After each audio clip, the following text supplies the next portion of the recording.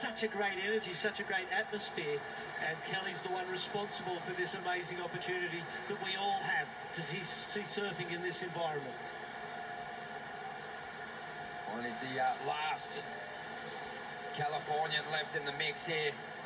Of course, Kanoa Igarashi representing Japan now, but I guess he'll get some hometown support as well. But Slater up into the lip, has to chase this one down for a moment.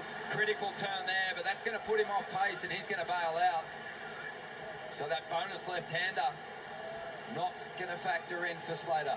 So unusual to see him lose his rhythm with this wave. He knows this wave so well, and he's always in exactly the right place. That was uncharacteristic and quite shocking to me to see him lose that control and lose that rhythm in that way. I think he looks surprised himself when we see him on the big screen there after that fall. I thought the board was just looking super fast and silky on top of the water. I thought, oh, here we go.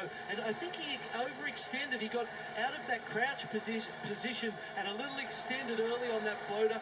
The fact that he dropped out of the lip meant he had lost time. He tried to recover by just throwing it up into the lip there, but unfortunately he got stuck behind. Didn't fall, dismounted intentionally, but because he was behind and he'd ruined